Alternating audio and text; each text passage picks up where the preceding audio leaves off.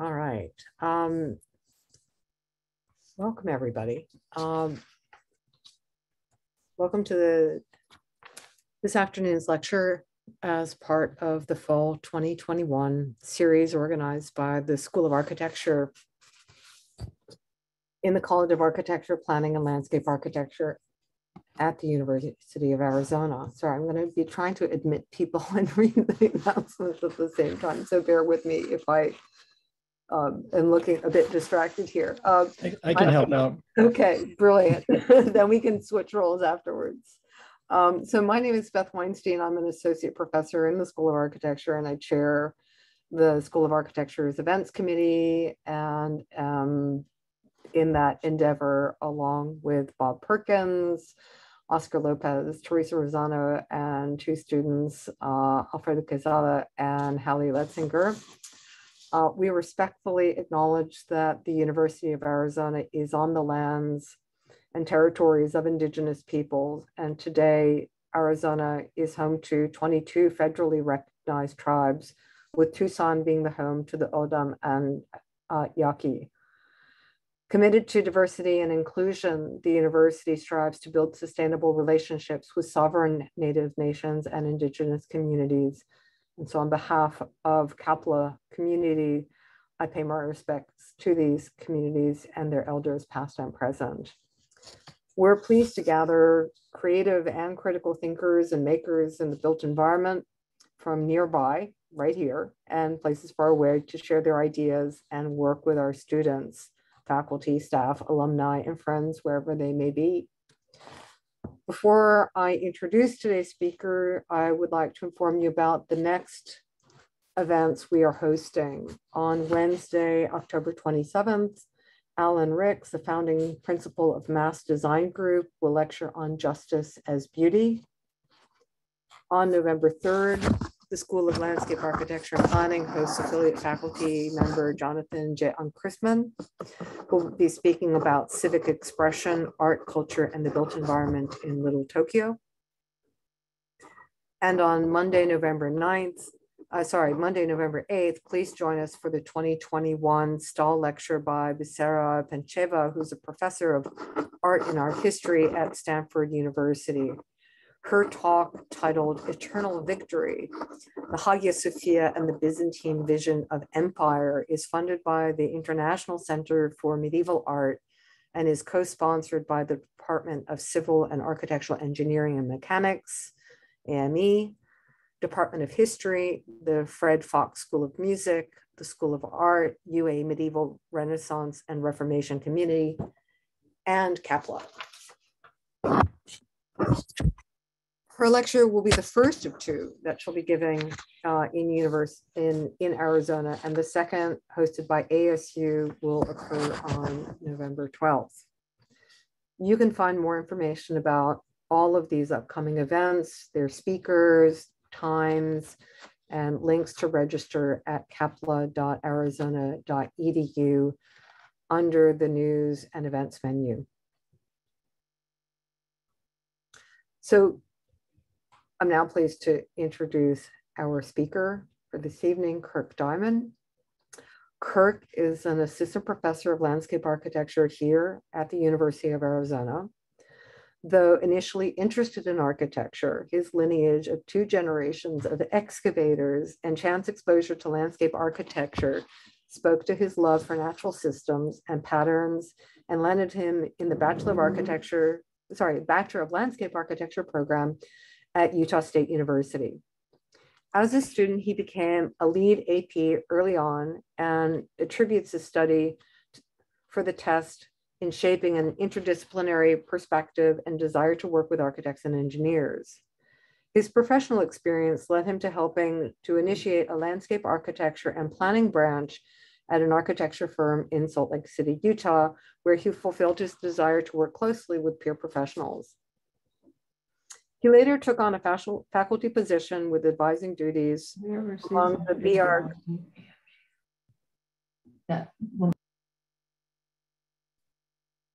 Among the BARC program at Penn State University, and considers himself a friend of the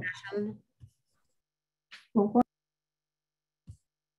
a friend of the profession, playing well and having an appreciation for the skills and insights of an architectural perspective.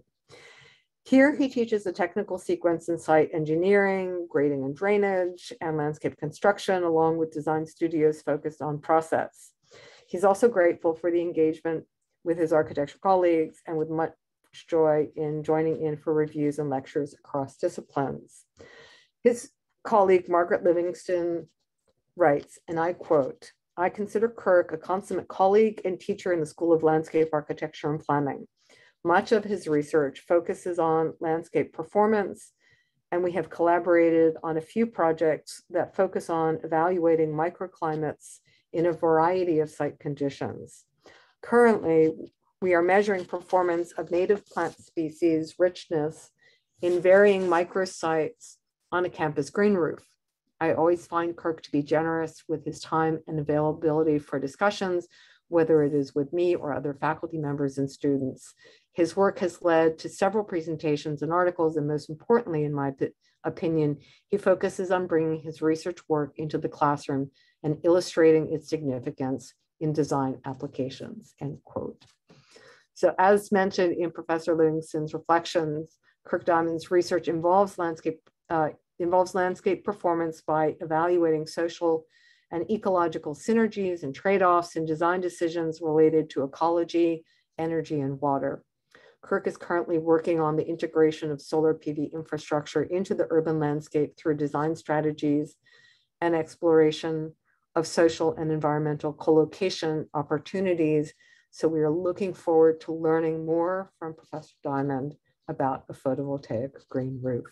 So please welcome this evening's speaker, Kirk Dimond, and it's over to you.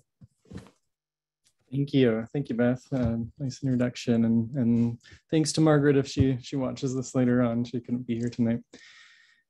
Thank you all for spending a Friday afternoon, late afternoon, evening with me. Hopefully we can engage in some nice conversations. I like seeing a few familiar names, not so much faces, but names.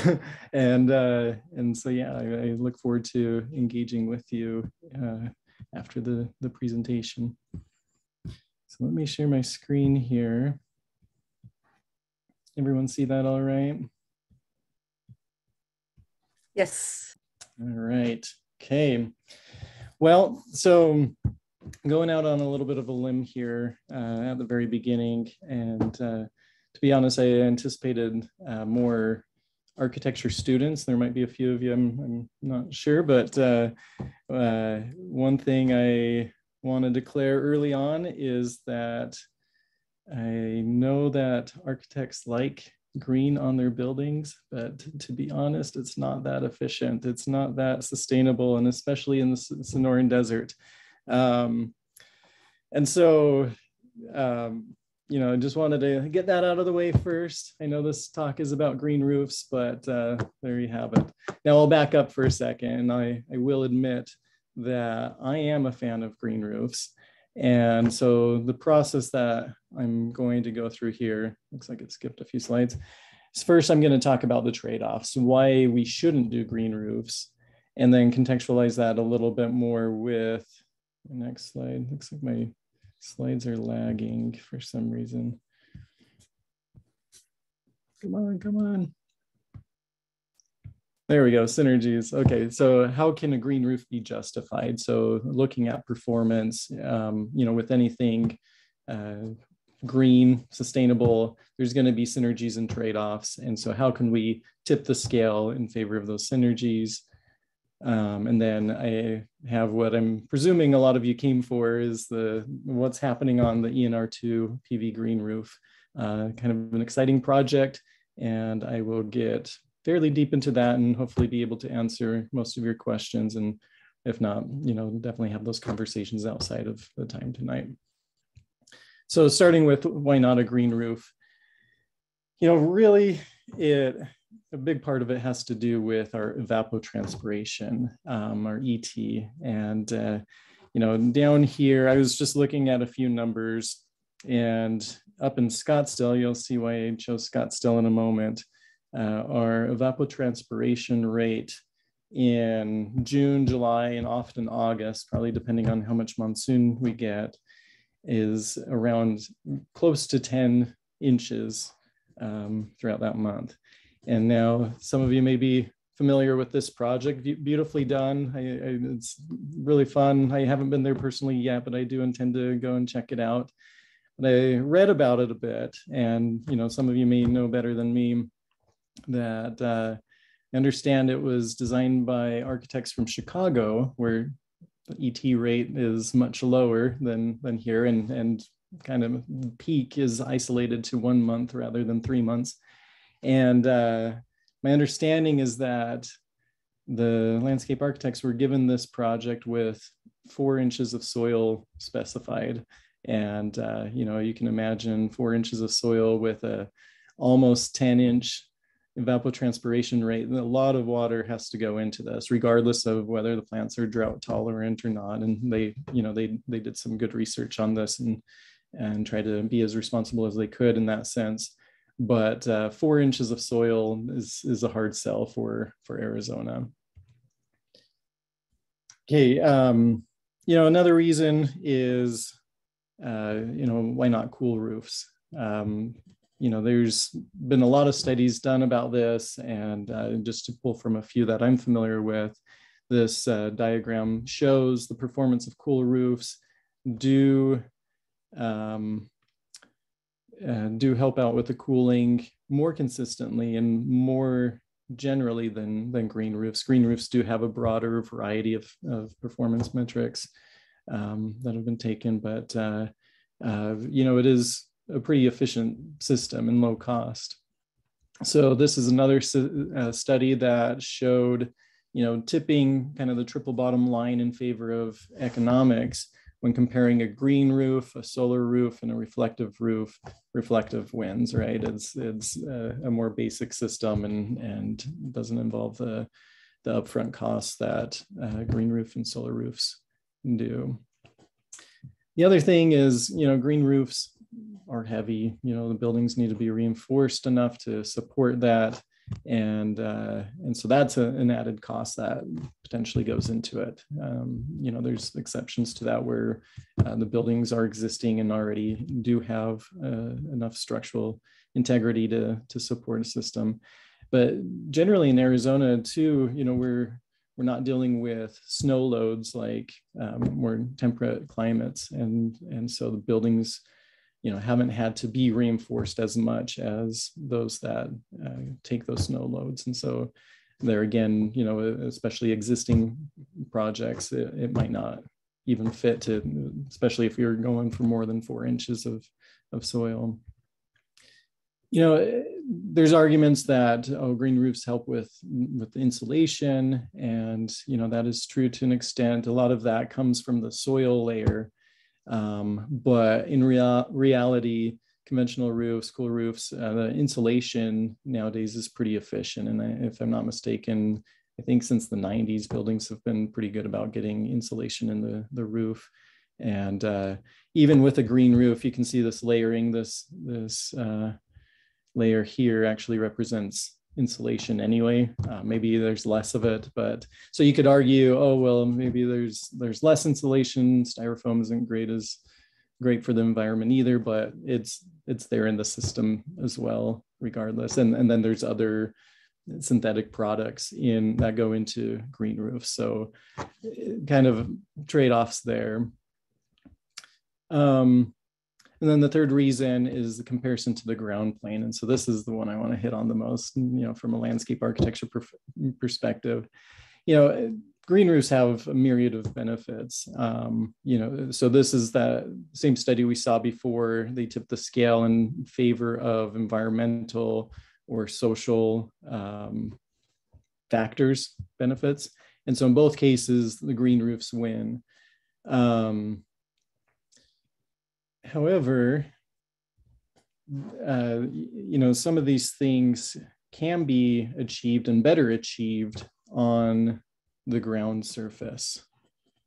It looks like my slide's stuck again. Give me a moment here. But I'll just keep talking.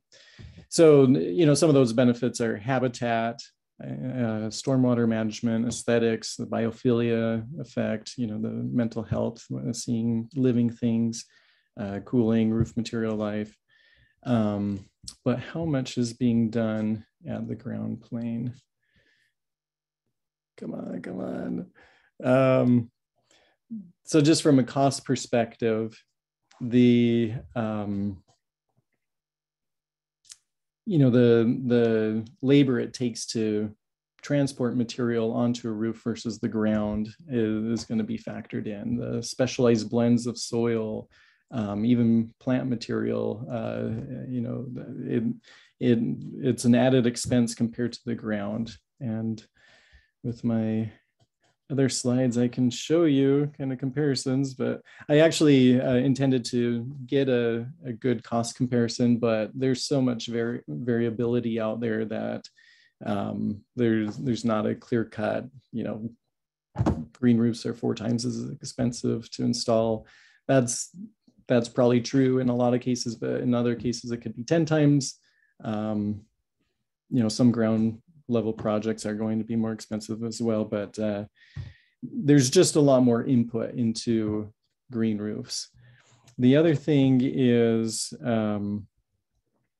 carbon, life, the life cycle, cradle to grave considerations, the materials on a green roof, the efforts to ship it in and install it, just everything that goes into it does cost per square foot more than it would on the ground plane. The other thing is more of like a social issue in the sense that, if you think of the biophilic effect, green roofs aren't going to be as accessible, generally speaking, as the ground plane, right, to general public or to users in general.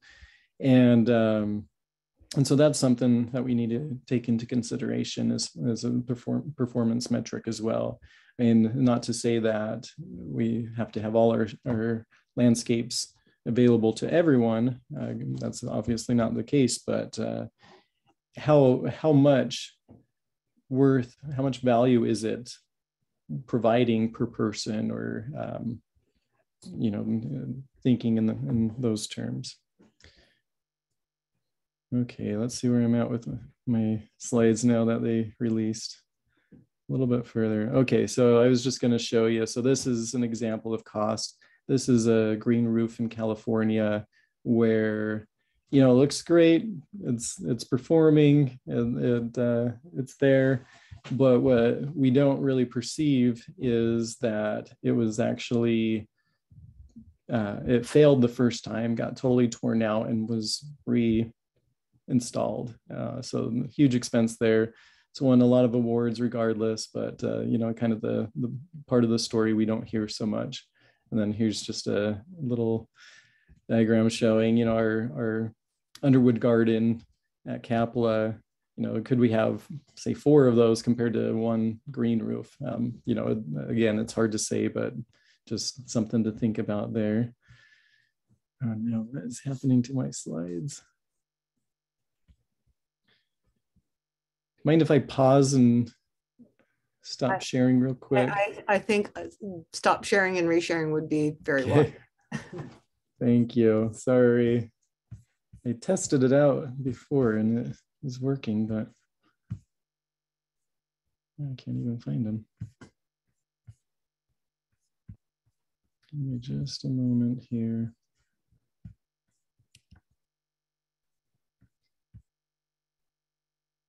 Maybe what I'll do is just switch to read mode if that's okay with everyone. It's not a full screen, but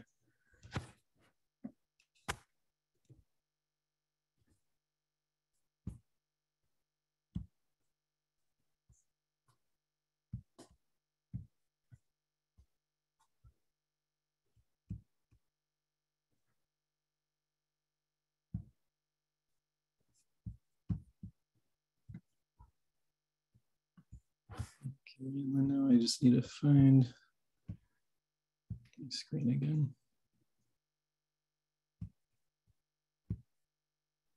Okay. Hopefully that progresses better now. Sorry about that. Okay. So yeah, so this is just an article that I wrote a couple of years ago that one of the interesting findings of this, it compared site selection for a green roof versus putting solar panels on a roof, and more of a literature review looking into a lot of different studies. And one of the things that really emerged is context is everything. What's available on the ground plane? So in a higher density urban environment with less opportunities on the ground plane, a green roof is going to provide that much more value. Whereas in a more suburban or rural area, there's really not that much greater value of having that green roof because you can do so much on the ground plane. There's more space. Not that we always do that, but the bang for your buck, doing it at the ground plane is cheaper and more effective in that sense. Then even in an urban environment, thinking about green walls. So I am not a fan of green walls in the exterior environment. I've seen a lot, even in Pennsylvania, my time there, they did some research on green walls, and in that mesic environment, it was still just wasn't wet enough to really sustain it with the way that the root structure works and watering, the physics of that. But this is an example that I found really fascinating. This is Architectural Nexus in Sacramento. That's a firm I used to work for in their Salt Lake City office. And so I was tuned into this project. They did the Living Building Challenge. And it turned out that their water budget was excessive. They had too much water on site and not enough landscape because it was a more urban site. And this was their solution to solve that problem, is introduce a green roof or a green wall that inside their lobby that allowed for that water to be used. It did take a little more energy with the lighting, but they had room in their energy budget to be able to do that. So, all these systems taking place on site. They did not do a green roof in that environment. And I think that was the right choice. The lobby is a more controlled environment from the get-go. And so this becomes more achievable. So this is the main green wall that I've appreciated. I think the design behind that, the performance, justifies that existence. So a lot of places to explore first before going up onto the roof.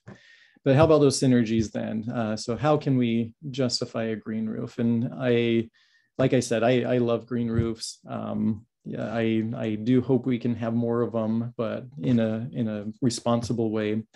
So this is a project I worked on with Architectural Nexus. This is at the Huntsman Cancer Center in Salt Lake City on the University of Utah campus.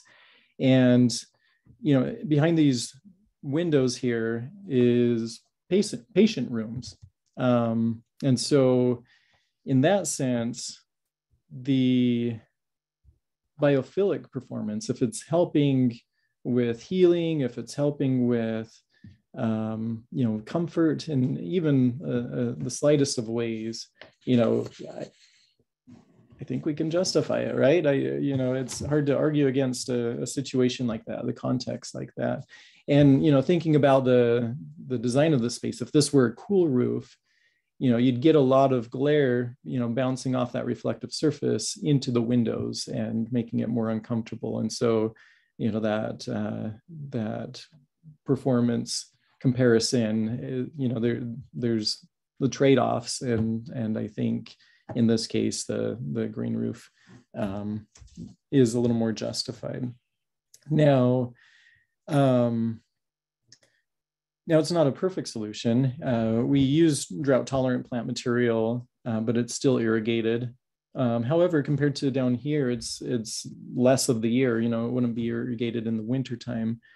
And then Salt Lake City is less arid than here. The evapotranspiration rates would be lower. I did intend to get those numbers, but didn't. But I am certain it's lower. I think it's in peak time of the year, it might be 8 inches but that's mainly just July. I don't think June and August are quite as extreme as we see from the Scottsdale example.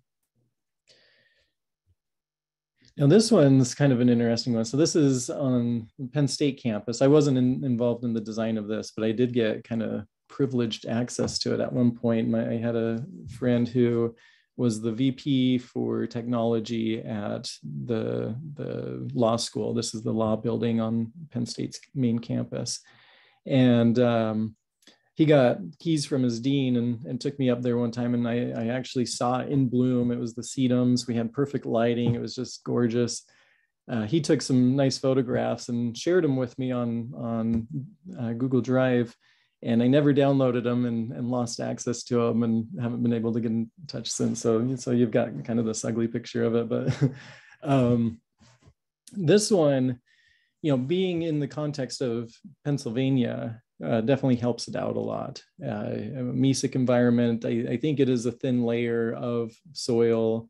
I want to say 4 inches. It might even be 3, to be honest, but it's mostly sedum, so it's real low ground cover. The sedum is drought tolerant, and there are times of drought in Pennsylvania too, and it can tolerate that without irrigation, so no water use on this.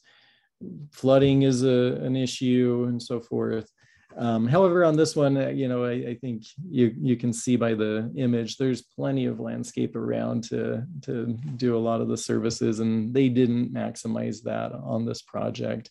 And so it was more of a showcase. They had the budget for it. It's the law school, that kind of thing. So I don't know if this is fully justified, but given the context, it's more achievable. And I wish it was more accessible to students and other people being able to get up there. But really, you can only see it with special access if you know somebody, or if you're in a balloon or blimp or something. It's not too far from the stadium. So yeah, it is what it is, but it has some advantages, but there could definitely be more. So when I came to Arizona, I wasn't even thinking about green roofs here. And one thing I did notice, though, is a lot of solar panels going up. And I got here around the time when all the school districts were starting to put these shade canopies in their schoolyards. And, interesting thing that kind of emerges is, if you can see in this bad photo, sorry about the bad photo, but you can see the green underneath compared to the yellow in the exposed sun. So obviously something's going on there. There's a microclimate that's giving an advantage to the plant material underneath. And so that started to interest me. Started to think about what I could do, research-wise along these lines. And I ran across this that you may be familiar with at Biosphere 2. Greg Barron Gafford had initiated this project, putting agriculture, food crops underneath solar canopies, and actually has a few set up in town with different schools. And I read his article and about this work, and reached out to him, said, hey, that's the kind of stuff I want to do. I actually, my master's thesis was on community gardens, and so this was really appealing in that sense. And he said, yeah, I've been meaning to reach out to your school and see if I could find someone to work with me. And so we teamed up, and he's doing a lot of neat stuff out there. We've got an article. This is from the article in Nature Sustainability, and just showing the relationship between the plant materials and the solar panels, that there's this co-benefit happening. And so it's not just the shade cast onto the plants that is helping out the plants, but the evapotranspiration that is occurring can help cool the solar panels during peak times. And so we can start to measure some of those benefits. And he's done a lot with that, and really inspired what I'm going to go into with the ENR2 project.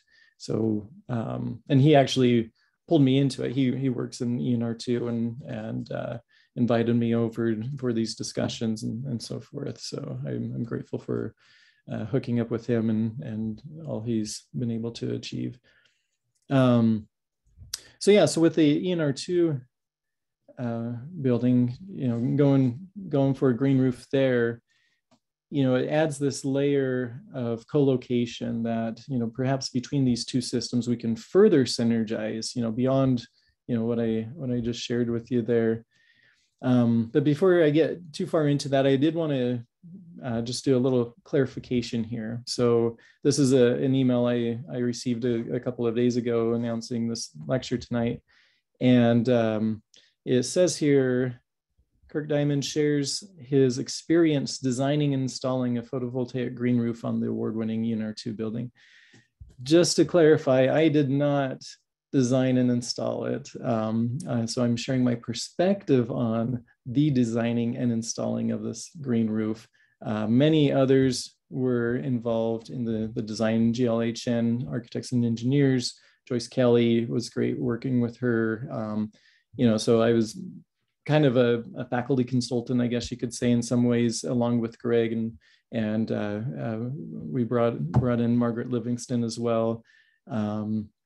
And so the three of us, received information from the design team and were able to share our perspectives and some ideas. And so a lot of people involved can't take any credit for the design and installation of the project. But as I have listed here, the research team, we did pursue a seed grant through CAPLA, the College of Architecture, Planning and Landscape Architecture, and received funding to support Keegan Thomas, our graduate assistant, who is doing many of the observations. And it's really just kicking us off. It is a seed grant. We're looking at establishment of the green roof, and we have big plans beyond it, and I'll share some of that. So just a little overview with ENR2. I'm assuming most of you are familiar with this building, but just in case, it was completed in 2015. It's received a lot of acclaim for the architecture and the integration of plant material in this slot canyon. There are pockets of plant material on each of these layers. So in by some definitions, you can call that a green roof. There are challenges to that with the shading. It does make it so it's not so exposed as the roof, but it is a very interesting building, great piece of architecture here on campus. Now, this is a view of the roof. If you are familiar with ENR2, chances are you might not have spent much time on the roof, but maybe you have. There's a little conference room up here. There's a lot of events happening there, so it is well used. I guess COVID kind of slowed that down a bit, but people are getting up onto the roof and then also enjoying this patio. So my understanding, and I don't have all the details, but my understanding is that these four areas were initially earmarked to be a green roof with the initial construction, but I'm assuming it was an alternate part of the plan, and budget didn't allow for it at that time. They still carved out the spaces for that, but it didn't happen. Regardless, it is accessible. There's a restroom up there, stairs, elevator, even going through the conference room, you can get there. And actually this entrance here is open to people generally during business hours. And so I've seen a lot of students up there enjoying the roof and so forth. So I think it's good that it's accessible in that sense, but it is 6 stories up. So my understanding is that with those kind of voids that were left with the planned green roof area, it was a bit of a hazard, and there might have been somebody that fell into one, but that prompted a push to get this green roof installed in there. And then kind of coinciding with the university's 100% clean energy agreement with TEP, the idea of agrivoltaics, for lack of another term, came forward. And this was the initial plan from GLHN. So large array on the north side, covering those 4 pockets to some degree. And then even on the south side, there was intent to have solar panels installed and do more agrivoltaics over here with actual edible crops. The idea was up here, there wouldn't be edible crops, but you can still consider it agrivoltaics because we did pursue pollinators. So supporting agriculture in that sense, it still is classified as agrivoltaics. So yeah, so what ended up being the route that the university went is to put green roofs in just these 2 areas. And then you can see the solar array covers a portion of that. I want to point out just an interesting little tidbit. You'll have to go and see if you can tell, but these 12 panels at this top corner are fakes. I'm guessing it has to do with the sizing of the inverter and everything, but yeah, there's some fake solar panels on our solar array there. That might be interesting to see how that performs too, heat wise and so forth. But anyway, this is a nice photo. Kevin Choi, he's a student in the BARC program and is employed by the Center for Sustainability. Took some really nice photos out there, so I have a few of those in here. You can see the conference room here, so it does relate directly to that being visible from the conference room. And that it's a pretty big deal, that conference room, and beautiful up there. I've been in a meeting where we've hosted delegates from Ecuador, so international visitors coming, and among many others around campus and everything. So really a special area. I've heard of a lot of others having events on the patio and so forth. So there's that goal for aesthetics and representation and so forth mixed into this research project as well. Here's another view for you. So overall, there's about 4,800 square feet of planting area. I mentioned the 12 fake solar panels, but there are 263 real ones.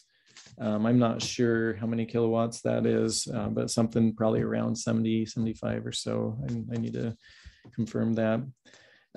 We actually just seeded a few weeks ago, and so it's not fully established yet. And it's funny, I was supposed to originally give this lecture, I think it was last spring, but with COVID, the project kept getting pushed back a little bit further.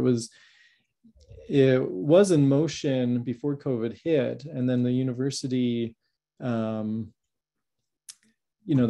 halted all new projects for a time, and it got misclassified as a new project when in reality it should have continued. And so that got us hung up just for a little bit. They got it corrected and then started to be able to proceed. But yeah, with getting equipment for sensing and everything, it just pushed back further and further and further, and finally just about 9 weeks ago actually is when we finally got seed up there. And it was a mixture of all these plants, 34 species. These are native, drought tolerant, they're pollinators, and actually are kind of mid-story perennials in the sense that we're trying to create some structure up there. Margaret was influential in crafting the list here, and one thing she pushed for that I appreciate is we've got some acacias here that do get, they're small trees, to be honest, that in that thin layer of soil. I mean, in their native habitats, they're often in thin stratas of soil, and so it'll be interesting to see how they perform and how that all works out. So it's an experiment, and so we're excited to see how things come up, and that's what we're monitoring initially here. So initial plans, again supported by CAPLA with the seed grant. We had planned out to have 5 replicates of 4 different conditions. And so these are plots laid out that we were trying to capture different depths. So there's 8-inch depths and 5-inch depths. And then we have those in the shade and those in the sun. And so trying to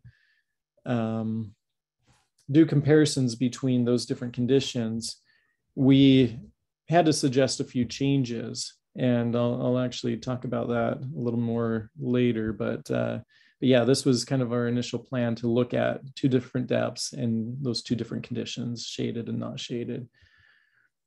This is a beautiful rendering of what it could look like, but I want to be clear, this is not what it's going to look like. Many of these are succulent and cacti plants that the evapotranspiration, the transpiration isn't occurring that much among succulents. And so with the co-benefits, we really wanted to make sure we went in a way that would have a big variety for one, but plants that would be transpiring, bringing a benefit to the panels. And so just wanted to point that out there.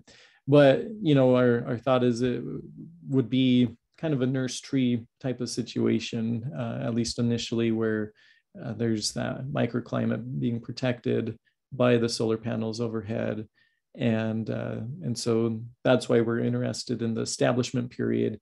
Beyond that, I think we'll see more evidence of the plants benefiting the solar panels, but you'll see I am kind of emphasizing the solar panels benefiting the plants, with this discussion right now. But to kind of frame it a little further, I'm a fan of constraints to an extent. I think constraints are very interesting, bring about a lot of creative ideas and so forth. And so I just wanted to frame this with design constraints and research constraints, how things have kind of panned out. So from a design perspective, GLHN did their homework, which is wonderful.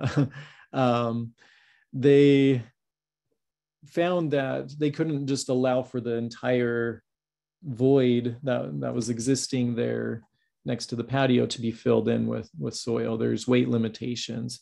There's a cantilevered portion that, as you get closer to the edge, physics, it's kind of that lever. It's if it's too heavy, it's going to put a risk to the building. And then as you get closer to the columns, then you can allow for greater depths. And so that's what prompted the idea to look at those 2 different depths. We actually were allowed to use 3 different depths. You can see 12-inch depth near the column. There's a radius that goes around the column that would allow for that. We actually opted into just maintaining everything at 8-inch depth so that, we could fit our plots in there to get those 2 different conditions. This says 4-inch soil, but later on it was actually changed to 5-inch, and we were able to achieve that with a lightweight soil. And so this is kind of showing how that's being installed. There's the system here. It could be deeper around the column, but we filled in with geofoam to get to those more shallow depths or appropriate depths. And then as you get closer to the cantilever, you would see this step up a little bit. So that's a more shallow soil profile. The other thing you can see over here is that we had to use a crane to get the soil up onto the roof. And so that was pretty fun to watch, pretty interesting technique. But again, speaking to that idea that it's easier, a little cheaper on the ground level. You know, we don't need cranes typically to move soil into a site. So yeah, so there was a little bit of back and forth between kind of our research team and the design team for the roof. And they were really great about procuring our input. And so what I'm showing here is a plan I prepared to give them that helped us lay out our plots in a way that we could get all the way around them, a little bit of spacing for people to stand in between. But given the conditions, you know, we had to extend the area for the 4-inch a little bit further. And then this kind of shows, you know, these are the 12-inch depth areas. We just went ahead and kept that all 8-inch. That didn't fully get translated to the construction team. I'm not sure what happened there. And so it did get built where there is a more limited amount of, I think I said 4-inch earlier, but I meant 5-inch. This is a 5-inch depth. And so our plot layout as shown here couldn't work out, especially on this right-hand side. The deeper portions did get changed to 8-inch though. So that worked out. You know, and I mentioned the constraints with,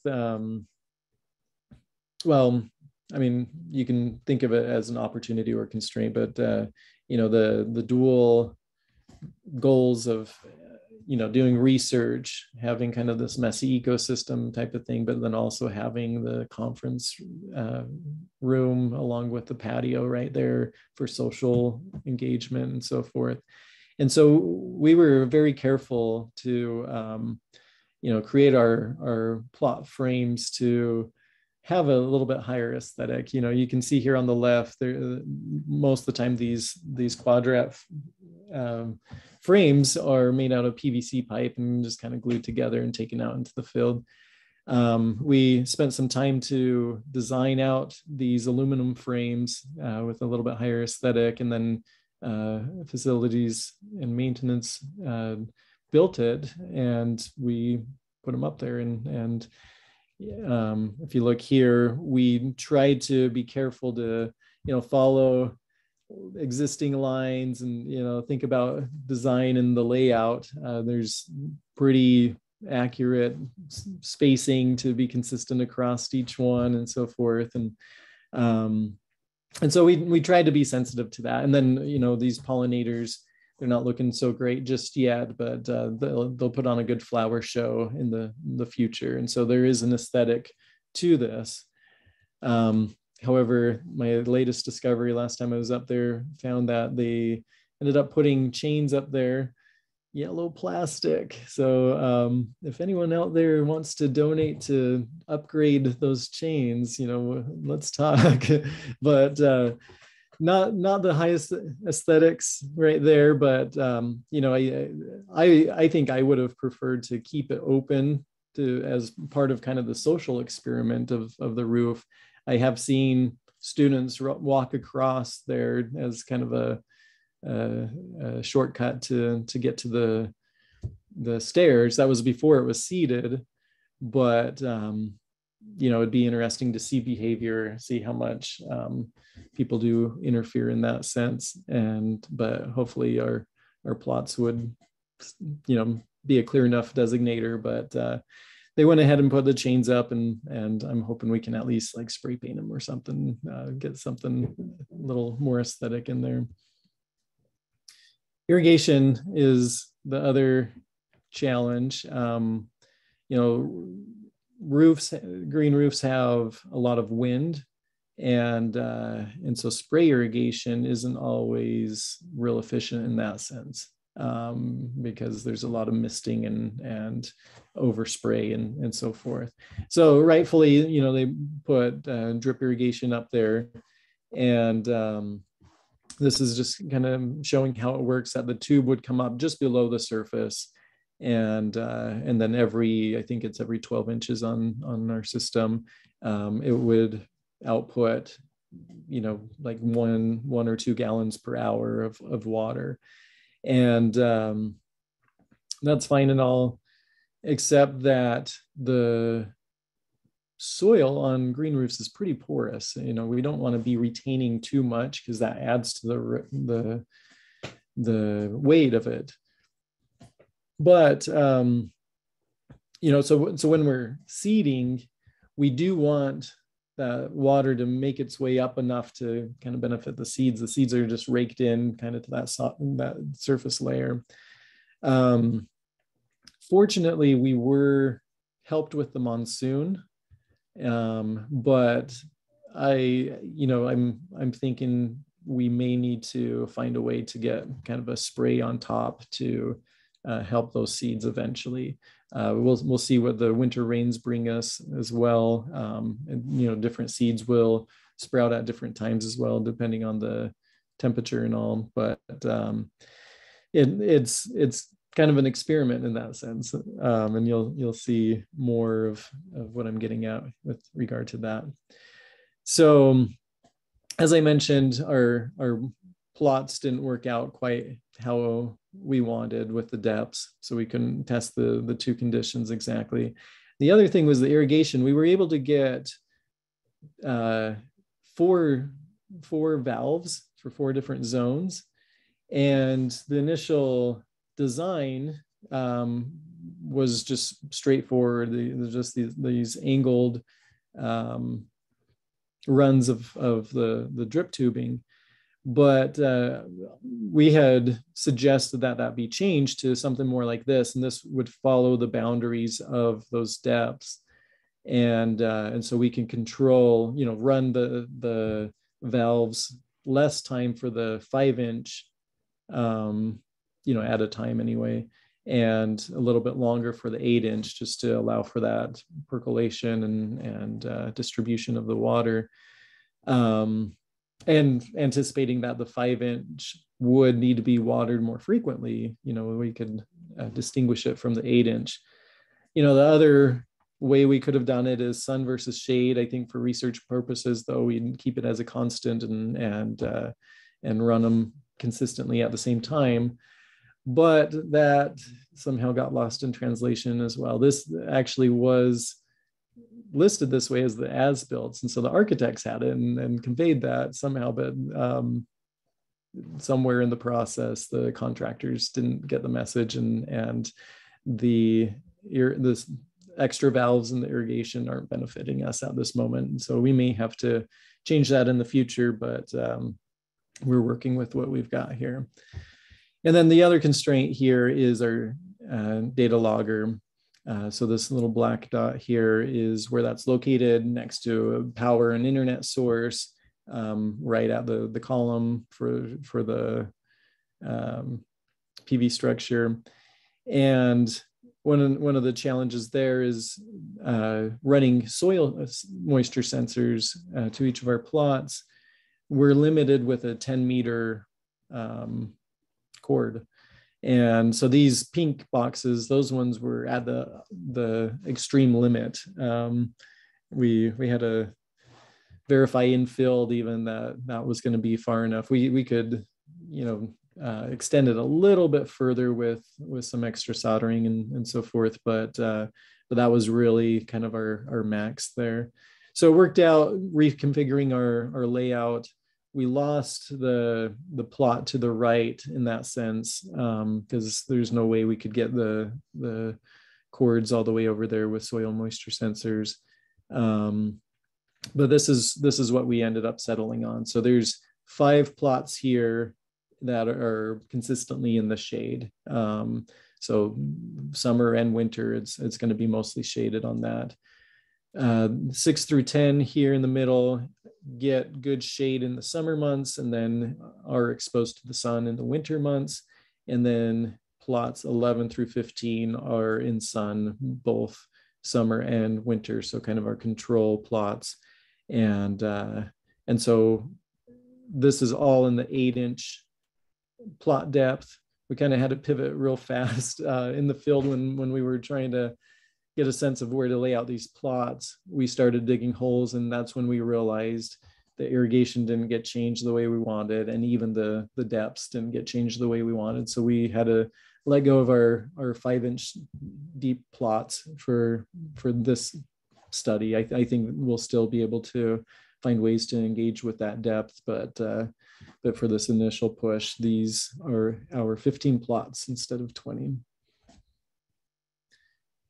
And here it is laid out. You can see this is from, I think Tuesday is when I took this photo, and you can already start to see the impact that the solar panels have. It's pretty bare out in the full sun and starting to fill out in the shade. Now, as far as data goes, you know, I mentioned that we've got pushback, and so I actually don't have a lot of data to show you or conclusions by any means, but I did pull a few numbers, and there's a few things that confirm what we're seeing in the photo there. This is a count for plant density, so number of plants within a square foot. And you know, this was targeted on our plots. So in the sun, it's 0.1 plant per square foot, so not a lot going on there. In the mixed, for kind of shorthand for the summer shade, winter sun, there's 2.4 plants per square foot, and then 3.6 in the shade. And that's an average for our full 9 weeks as those plants have come up. I think this is a more interesting look at that. And so this is looking at week to week, how that's changed. So week 1 is starting in August 24th, all the way up to week 9 was yesterday is when our student pulled the data. And so, you know, the sun has been really low this whole time, even with the monsoon. And the mix seems to have benefited from the monsoon and presumably the shade during that time, as the sun was more directly above. And then as we've gotten more into the fall, the angle has exposed it more. There's less rain. The monsoons ended, and that total number of plants, that plant density, I should say, has decreased significantly from the beginning. And then the shade mix has been kind of up and down. We do have a process of randomization of within the 2 meter by 2 meter square plots. We're looking at different quadrants of that each week. And so that does kind of bounce a little bit, but generally you can see that stayed well above the other two, being more in that microclimate more consistently. And then measures to come. We haven't got too far yet with this. We're going to be looking at coverage. So in that plot, what plants are covering in what ways, what percentages. That relates also to our measures of richness and evenness. So how many species are out there and how well distributed are those species? Is there, you know, one that dominates and others that just show up here and there?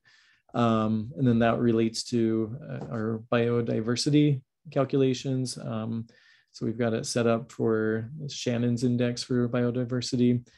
And that's essentially a function of that richness and evenness. So having not only many species, but also having good proportions of each in relation to one another. So we actually haven't started looking at species just yet. You know, when the plant material is young, it's hard to tell what's what. And so we've been looking at mainly just a monocot versus a dicot, more grass-like versus more leaf-like. And so we've got some comparisons there. Right now, the monocots are dominating. It's about 85% monocots from our counts.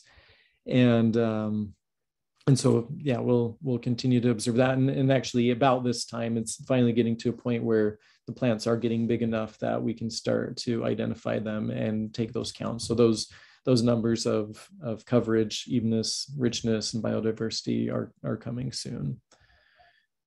The other thing is that, you know, it's interesting thinking about this project at different scales, in the sense that we've got these plots stuck in there, but it's a full system with edge effect and everything. And so we also want to observe that. And then in addition to that, Greg Baron Gafford has some interesting equipment that can measure like photosynthesis and a lot of neat stuff too.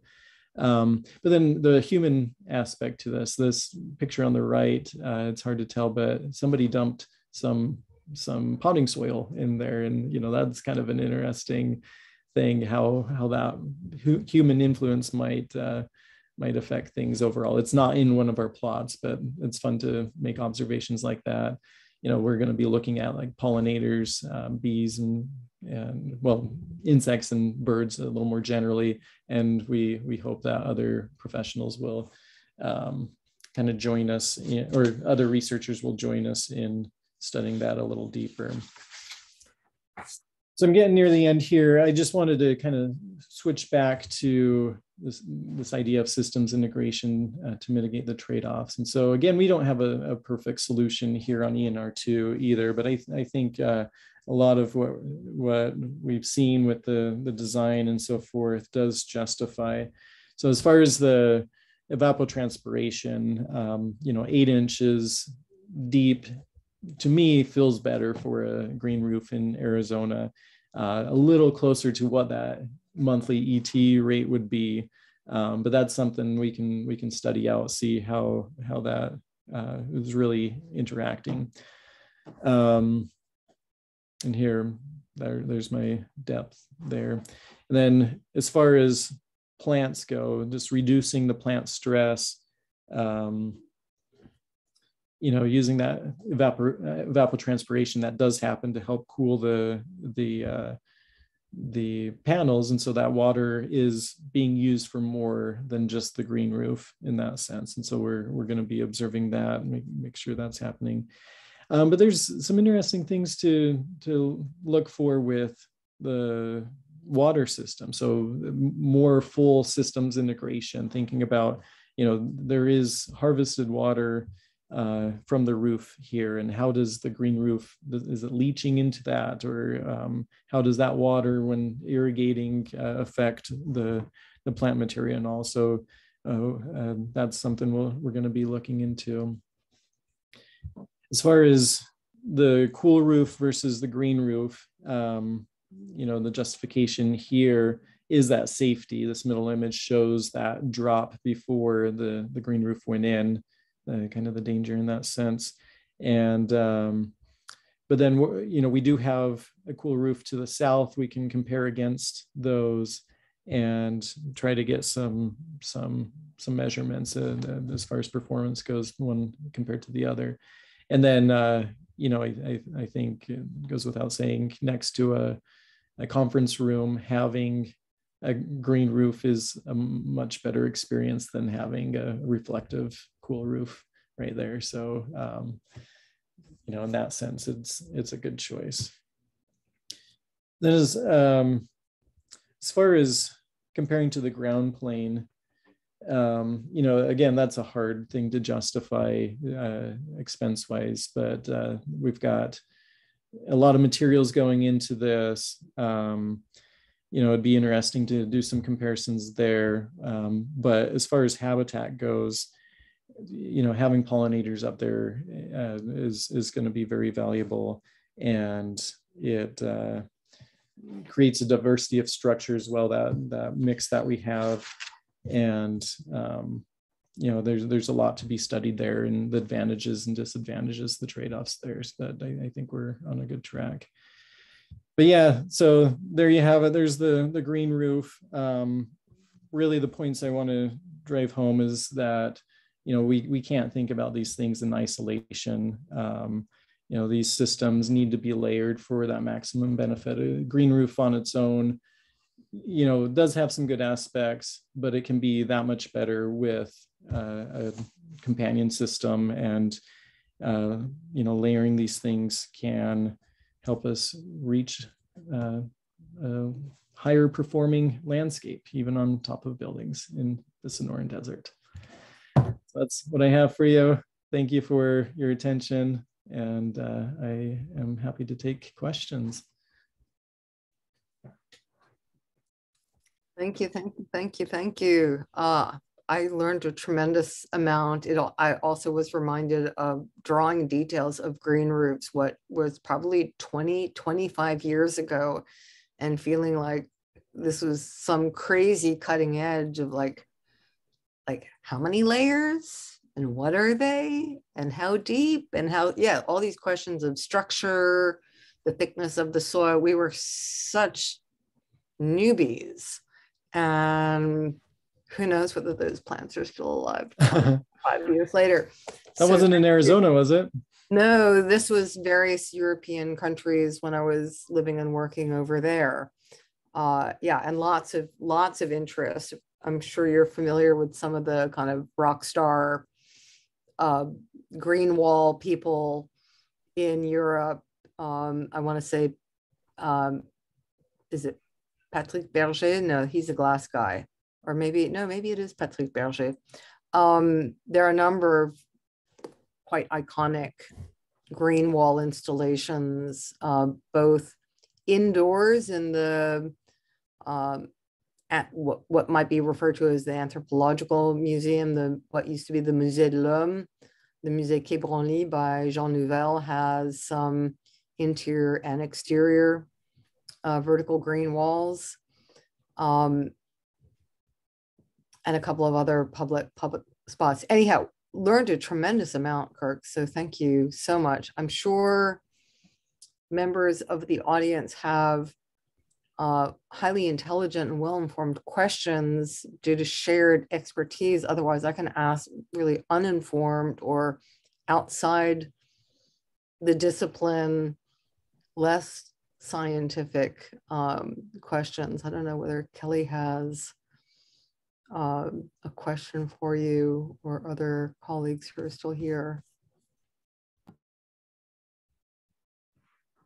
I don't really have a question, but I just wanted to comment that, I remember when this all was like just barely starting, and to see how it's come along and to hear how, you've integrated the PV, and now you're studying the plants, and it's so exciting and it's so fun. And I hope that you'll give another talk in next year to tell us what's happened in the next year, because I just can't wait to see what happens.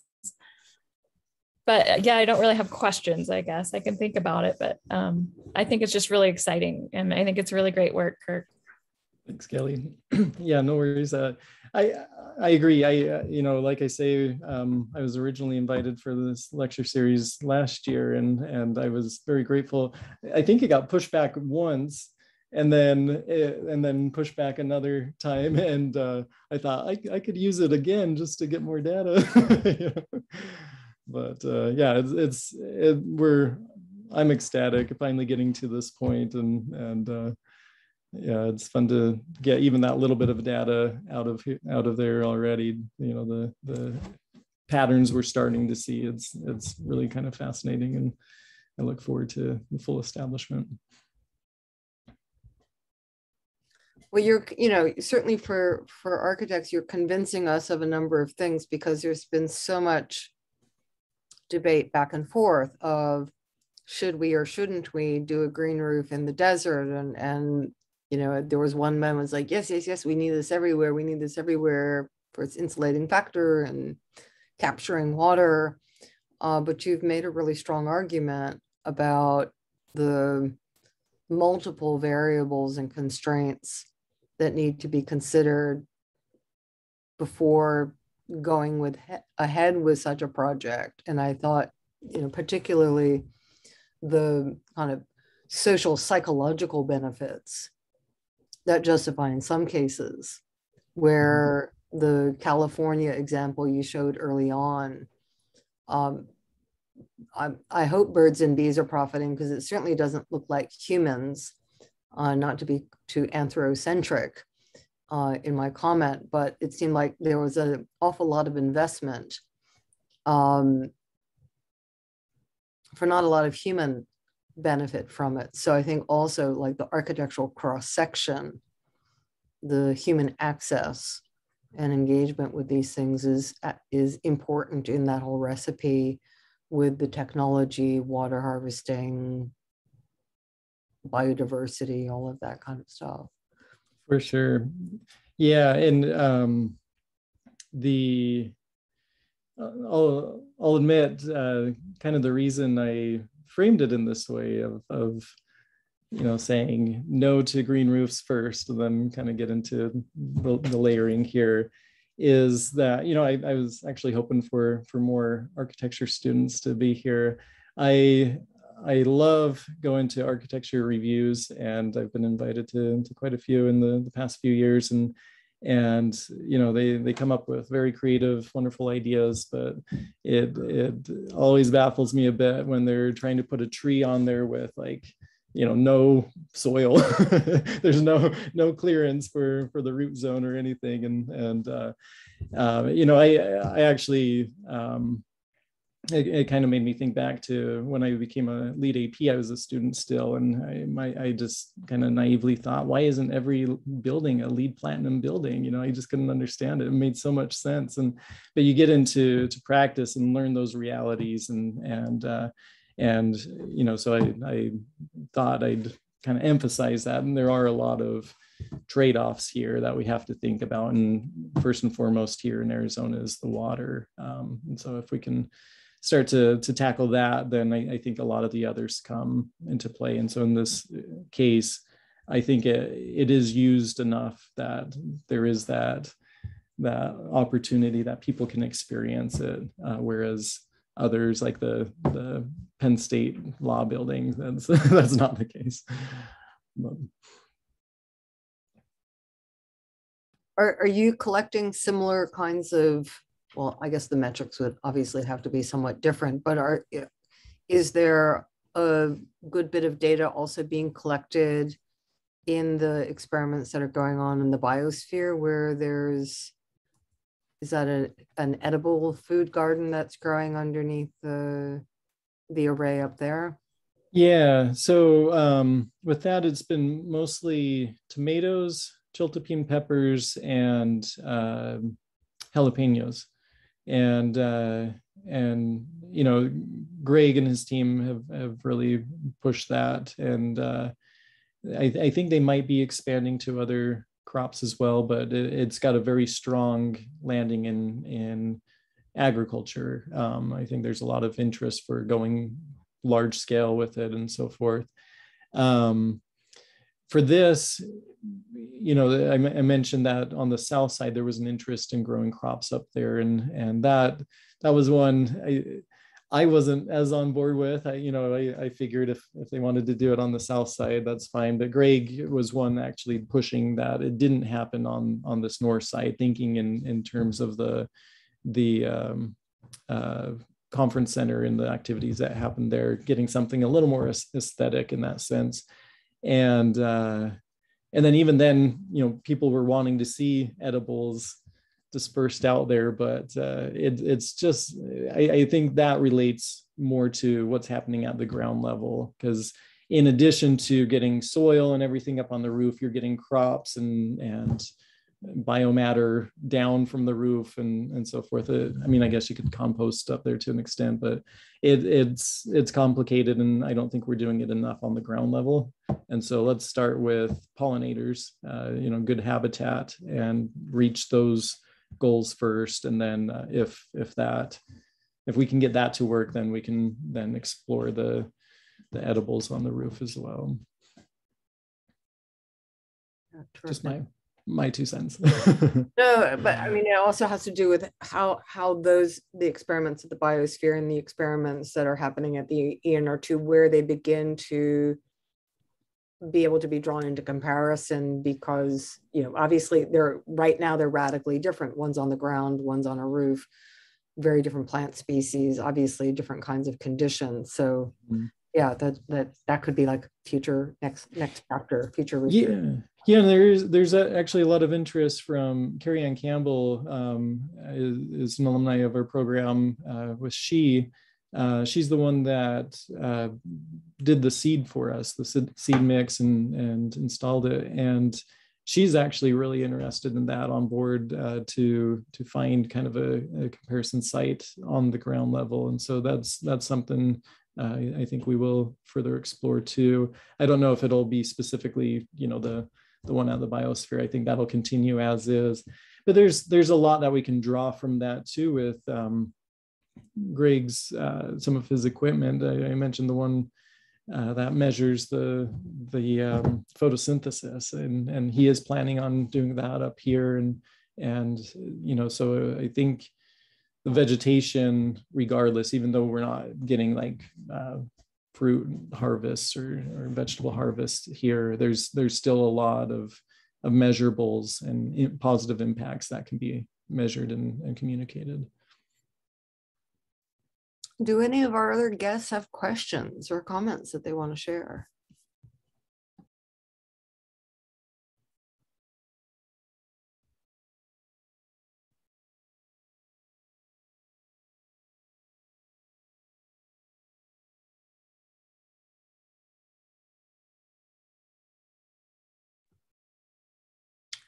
Well, as Kelly pointed out, one of the wonderful things about the difference between landscape architecture and architecture is that things are always changing in landscape architecture because of things growing or dying, hopefully not. But so yeah, seeing where this goes 12 months from now, or after yet another kind of winter rain, would be really, really interesting.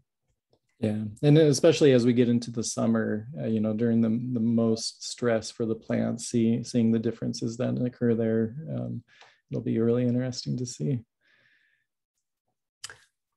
Well, perhaps that is a good place to wrap it up. Kirk, thank you so very, very much for sharing your research adventure with us, and wish you all the best and all those plants that they thrive. Thank you. And thanks to all of you for sticking through this. And it was a lot more talking than I'm used to doing, and would have preferred engaging a little bit more. I'm not the biggest fan of the lecture format, but I appreciate you guys spending your Friday night with me. Thank you.